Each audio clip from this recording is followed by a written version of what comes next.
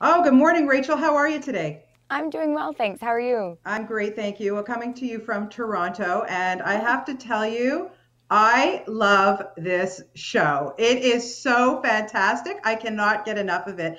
I thank can't you. even imagine that when you got this offer, you were like, yeah, it didn't even take 2 seconds to say, I'm in. Oh, I don't, I was in, they knew I was in long before that point. Tell me a little bit about playing Midge because, first of all, it's from the creators of the Gilmore Girls. So you Mhm. already know that the dialogue, everything is going to be so witty and fast and, Yeah. zippy quick. But tell us a little bit about her because she's just, you can't not love her.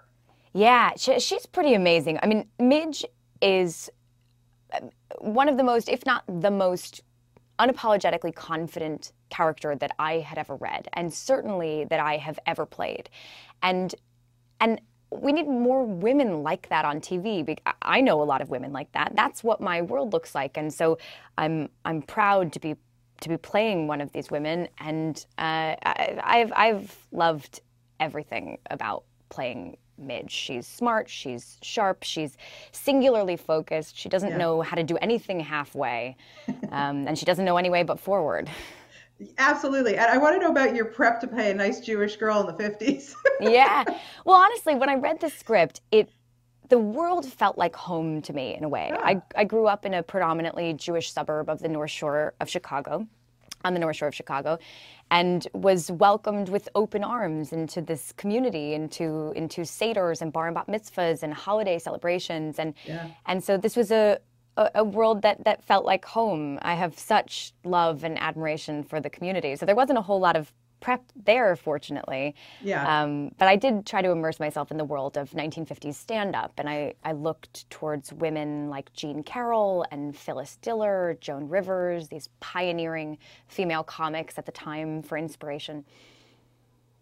Yeah, I was going to say that because it very much it shows a little Joan Rivers, Phyllis Diller, exactly. But what's interesting, especially in the beginning of the series, Mm, her stand up comes from anger. Obviously, things that are going on in her life, everything that goes bad, she goes to the club and she just lets loose. Do yeah. you think that the best comedy does come from anger? Yeah, it comes from some kind of passion, right? They say you're either laughing or you're crying, and she's choosing laughing. Well, a little bit of crying in there too, but this is the only way she knows how to process and deal with this enormous trauma that she's experiencing in real time. Yeah. Yeah, absolutely. And also, the thing I always feel about stand-up comedy, I've interviewed so many comedians over the years, and Mm, I always say to them, I go, I think that getting up on the stage is probably one of the hardest jobs ever. What was it like for you to even, even just to get up on that stage yeah. and perform in front of an audience? And I know you've been on Broadway, I know you've done theater, but it's a whole different beast. It absolutely is. And honestly, in that same vein, I can't claim to have ever done stand up or have any idea what it's like to do it. I don't, those people are insane. I don't know how they get up on stage and put their whole selves and their self-worth out there like that. I was playing a character in a very controlled environment with an audience that was there being paid to laugh at my jokes. Right. And if they weren't funny, I got to do it 30 more times until I got it, you know? Uh, it was nerve-wracking performing in front of that many people, but at the same time, it doesn't hold a candle to real stand-up comedy. I bow down to those people. I'm in awe.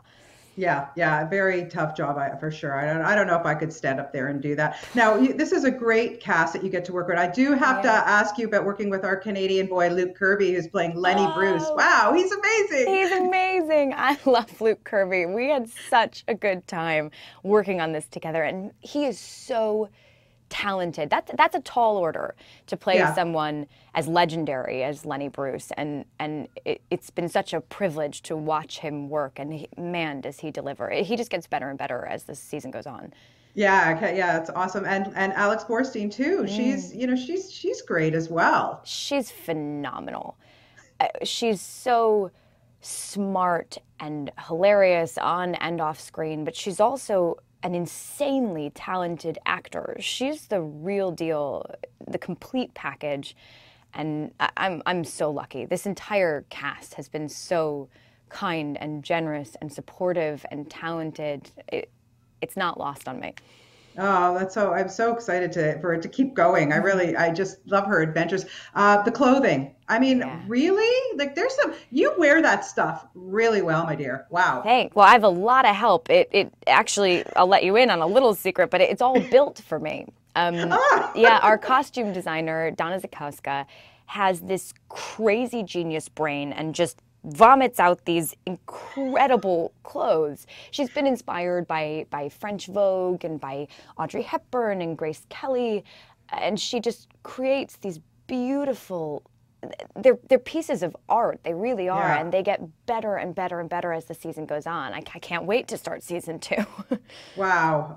Yeah, it really is just from top to bottom incredible. It's funny. I really got to know you a little bit when I started watching House of Cards, and I thought you were so awesome in that show. Thank But you. wow, that Rachel was such a heavy role. Like Yeah. I can't imagine that you would go home after every episode after you would wrap and go, "Wow, I need a drink."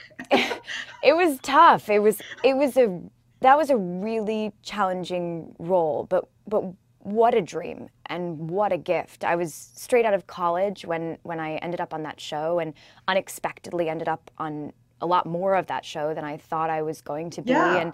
And I was given the opportunity to stretch as an actor and to challenge myself and to work with Michael Kelly, who is one of the most talented and generous, and I can't emphasize how kind a Yeah. person and an actor he is. Yeah, you were just so great on that show. I hope people still continue to watch it. I really do.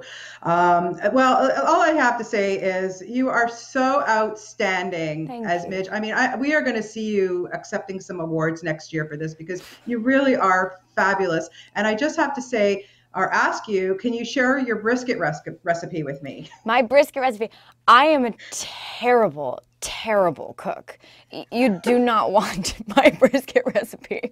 Although I'll tell you that my dad, after the pilot came out, mailed me an Yeah. identical pink Pyrex to the one that Midge uses in the pilot. And I think it was both like a sweet gesture and also a little nudge, like, please learn to do something with this. So I'm working on it. Well, good for you. Please continue on with this fantastic show. You are so wonderful and Thank just you. a pleasure to talk to you. I hope that I get to meet you in person. Come to Toronto and we'll have a Thank coffee you. sometime, okay? Thank you. You as well. This was so nice. Thanks.